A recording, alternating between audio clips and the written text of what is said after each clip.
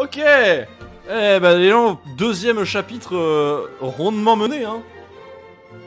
Rondement mené. Tout le monde vous attend dans la salle de spectacle et vous n'avez même pas votre baguette. Allez donc la chercher dans la loge du Kapellmeister. N'oubliez pas non plus la première partie du divertimento. Vous avez dû la laisser dans le salon de musique. Dépêchez-vous, nous sommes déjà en retard. Je cours de mission en t'es mission chiant. depuis que j'ai quitté l'hôtel. Vous allez finir par me faire défaillir. Ouais, exactement. Ouais. En gros, tu me saoules.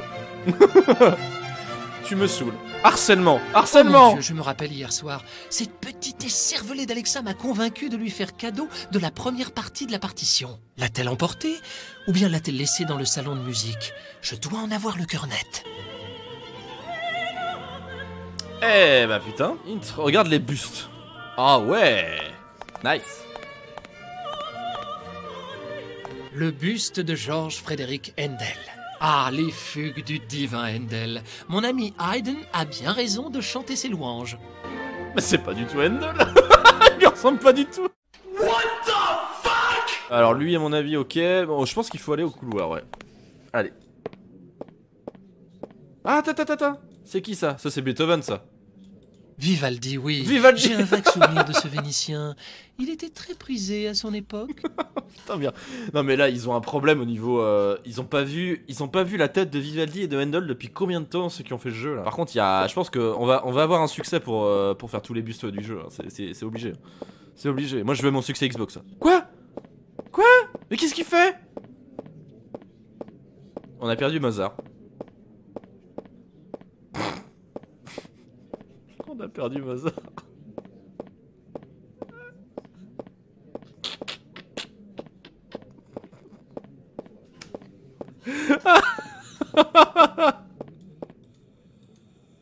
Ok, bon. Alors attends, parce que moi je veux aller voir lui là. Monsieur Mozart, Oh, monsieur j'ai Mozart. hâte que l'on répète enfin votre nouvelle pièce. Merci. J'ai d'abord une urgence à régler. Est-ce que tu peux me régler ma course s'il te plaît? On va aller Vous dans avez l'ordre. jeté un coup d'œil à ma nouvelle partition, le divertimento? Votre divertimento est une jolie pièce. Alors t'aimes bien ma Je pièce? me T'aimes bien ma demande où pièce? vous puisez tant d'inspiration. Alors C'est t'aimes? une sorte de don de Dieu, sans doute. Oh le oui mégalo. Votre muse ne serait-elle pas plutôt une jeune femme? Il y a des rumeurs sur votre compte, vous savez. Oh. Je ne suis au courant de rien, mais j'ai bien une épouse qui m'attend à Vienne. Alors les rumeurs se trompent sûrement. Oui. Alors Mozart, on est là pour un petit peu casser des mythes sur Mozart. Mozart, je pense, à titre perso, j'ai pas lu non plus toute la correspondance de Mozart, ni plein d'écrits, etc. Je suis pas un grand lecteur, ni un grand, je suis même pas un musicologue en soi. J'ai juste fait des études en musicologie, mais ce que je sais un petit peu, j'en suis pas sûr à 100 000%, hein, mais quand même j'ai des gros doutes sur le fait que Mozart voyait... Voilà, on va le dire, ce soir, Mozart trompait Constance. Voilà, non mais à un moment donné, il faut le dire. Voilà, très bien dit Tony, on suppose très fortement quand même hein, que Mozart avait des relations avec certaines de ses chanteuses. D'ailleurs, il y en a une qui n'était autre en fait que la sœur de Constance. Non mais là ce soir, on est carrément dans les feux de l'amour. Hein. On est dans les feux de l'amour, mais avec Mozart quand même. Ça c'est sympa. Alors déjà, dans le jeu, on apprend que c'est un mytho. Que de deux, c'est le pire escroc de tous les temps parce que il paye rien et il demande à tout le monde de payer pour lui. Non mais vous inquiétez pas, il y a quelqu'un d'autre qui paye. Il y a quelqu'un qui vous paye à l'arrivée. Sauf que non, ça marche pas comme ça, Mozart. Auriez-vous vu le Kapellmeister? Le Kapellmeister est absent, Mozart. La goutte à nouveau. La douleur le cloue au lit. Il prétend que c'est le châtiment divin pour ses excès de table. Il mange sans discontinuer du soir au matin, sauf bien entendu quand il s'arrête pour boire. Ce qu'on appelle la Yes Life hein, maintenant aujourd'hui. Exactement. Allez. Je cherche la clé de la loge du Kapellmeister. Il me la confie quand il est malade, mais il m'a ordonné de n'ouvrir à personne. À Vienne, on me considère moi aussi comme un Kapellmeister, Ouais, bien sauf qu'il qu'officiellement je ne porte que le titre de Kammerkompositeur. Oh, je n'en suis pas compositeur. surpris. Moi-même, on m'a proposé d'assumer cette charge à Bratislava. Très bien, remettez-moi la clé donc. Certainement, Très bien. Mozart. File-moi la clé. Division juste Allez. un peu. Le Kapellmeister est votre fidèle ami et je sais qu'il n'a aucun secret pour vous. Je vais vous ouvrir. Merci, c'est gentil. C'est gentil, petit con. Alors Mozart, non, n'a jamais été Kapellmeister. Kapellmeister, en gros, c'était la plus haute Voilà, fonction qu'on c'est pouvait ouvert. avoir à l'époque et Un il l'avait petit pas eu. conseil entre nous. Il n'a jamais eu. Évitez de piocher dans le garde-manger du Kapellmeister. L'autre jour, il nous a fait une colère parce qu'un paquet de cacao avait disparu. Oh, un paquet de cacao. Ah, il y avait un autre buste. On l'avait loupé. Oula. Enfin, la baguette dont j'ai besoin pour la répétition. Et qu'en gros, Mozart a toujours voulu avoir le titre de Kapellmeister parce qu'en gros, à l'époque, Mozart, en fait, il avait pas forcément de statut très très haut. En fait, il était vraiment... Il était même pas compositeur de la cour. Ça, c'était le rôle qu'avait Salieri à l'époque. Ni même Kapellmeister. Et en gros, quand tu étais Kapellmeister à l'époque, tu avais le droit de pouvoir diriger les pièces, donc d'être chef d'orchestre en fait. Sauf que Mozart ne l'a jamais eu de son vivant. Il a toujours voulu avoir ce poste, mais du coup, quand on voit Mozart diriger dans le film Amadeus, c'est bullshit. Il a jamais, en tout cas, il a pas dirigé d'opéra, ni même de symphonie, devant l'empereur, etc. Ah, il y a un autre buste. Aucun compositeur ne maîtrise mieux le contrepoint, Bach. je dois dire. Bach. C'est Bach? Jean-Sébastien Bach. Ah, voilà. La première fois que j'ai entendu une Oui, partition ça, c'est de vrai, Bach, ça. c'était à cette fête donnée par le baron Van Swieten. Exactement. Aucun compositeur ne maîtrise mieux le contrepoint, je dois dire. Et ça, c'est un grand... En vrai, c'est plus qu'une petite anecdote. C'est un grand tournant dans la vie de Mozart. C'est que...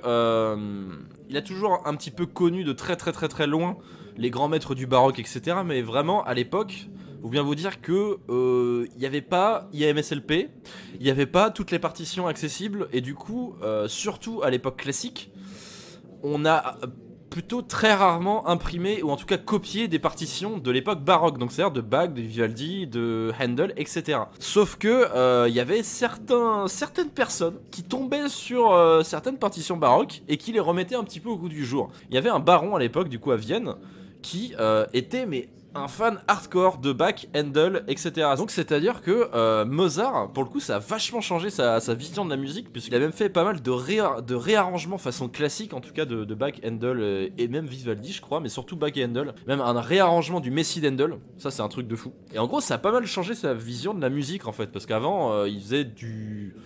il faisait son style, hein. C'était Mozart, le Mozart galant, le Mozart classique. Petit à petit, il a mis beaucoup plus de contrepoints dans sa musique et ça a vraiment donné une vraie proportion à sa musique. La fin de sa vie, il a vraiment composé des trucs, mais alors, on le voit notamment dans sa 41e symphonie, la Jupiter, où il y a des doubles fugues partout et tout. Enfin, c'est un truc monumental. Oula. Oh! Je pense que non, hein. Je pense qu'il faut venir là un peu après, à mon avis. Allez, cours. Ah voilà, ça c'est bien. Attention, te pète pas la gueule, hein. Voilà, c'est bon. Ah, je l'ai pas vu. Ok. Qui a bien pu oublier cet éventail? Éventail. La partition de ma 41e symphonie, Oh! je l'ai terminée il y a plus d'un mois. Il trouve ses symphonies partout, lui.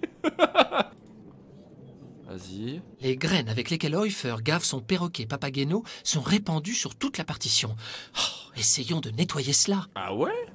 Bah attends, ça c'est un scoop de ouf, ça. Mais attends, de quoi? Il y avait un aristocrate qui avait, en fait, un perroquet qui s'appelait Papageno?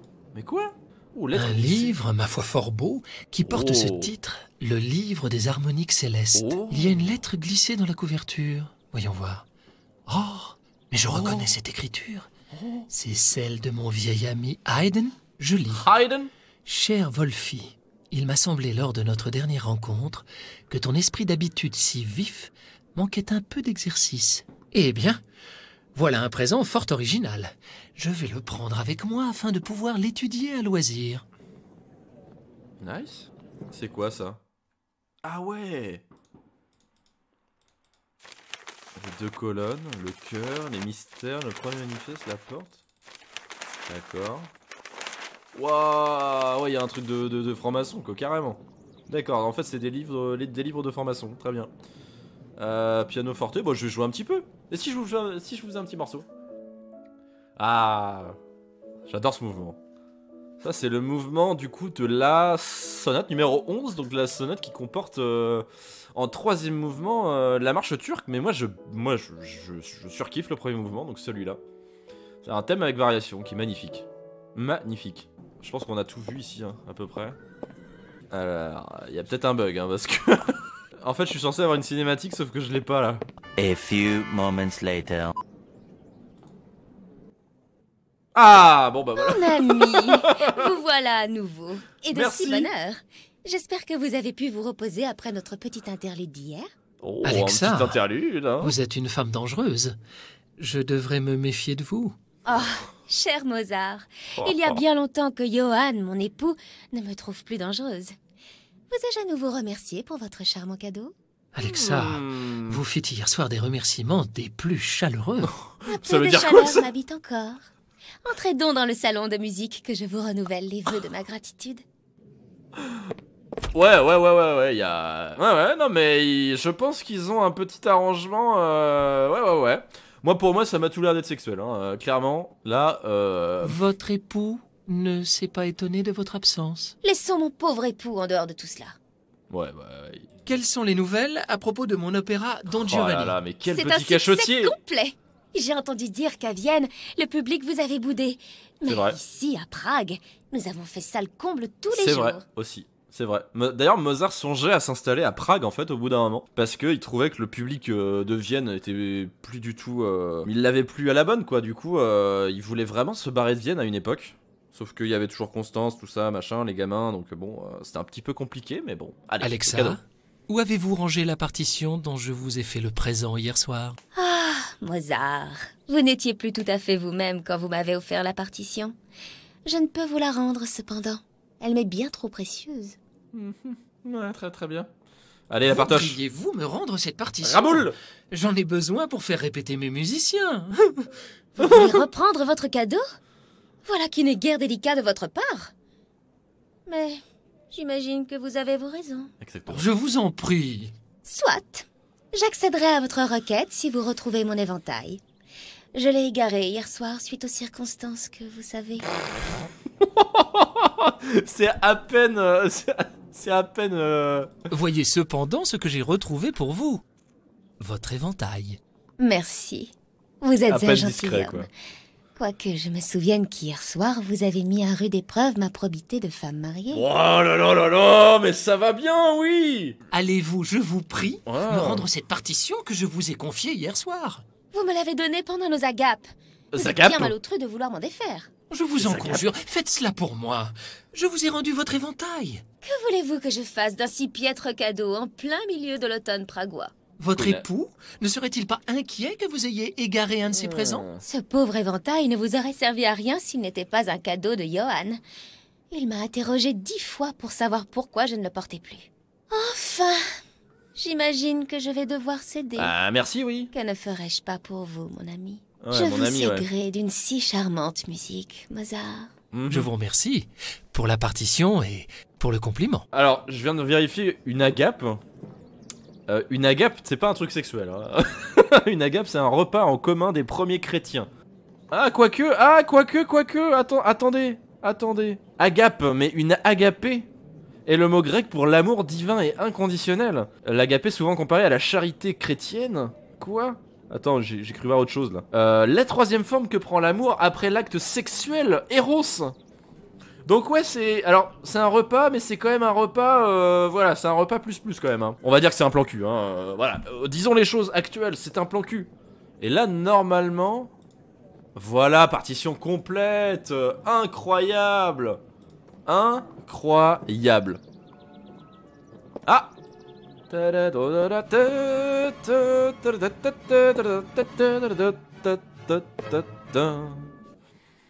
Ok, et là maintenant, je vais pouvoir monter et donner la partition au musicien.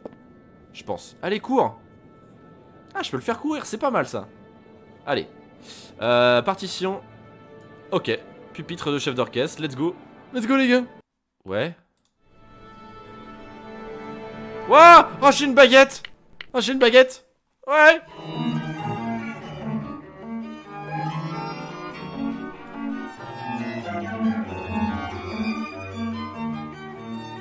Ah oui.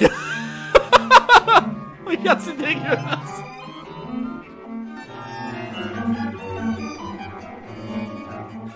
C'est dégueulasse.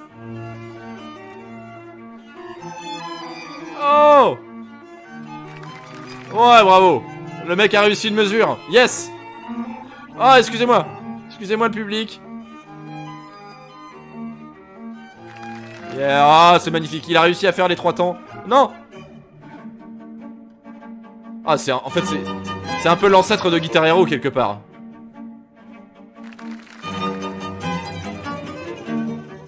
Oh, quel génie. Quel génie. C'est bien. Même si la métrique semble vous échapper encore un peu. Je suis Bâtard. satisfait pour aujourd'hui. Ah yes. Voilà le Mozart qui fait courir les foules. Je vous félicite. Paiement. Comme convenu, Paiement. 5 florins pour votre Allez, paie. raboule. Raboule le Pourriez-vous me fric. confier votre baguette. Je vais poursuivre un peu avec ces 3 vauriens. Raboule le fric. Il faut. Le palais, vous savez. Vous devez vous rendre au palais, je sais. Mais il est loin d'être midi, mon ami. Allez, hop là. Je vous remercie.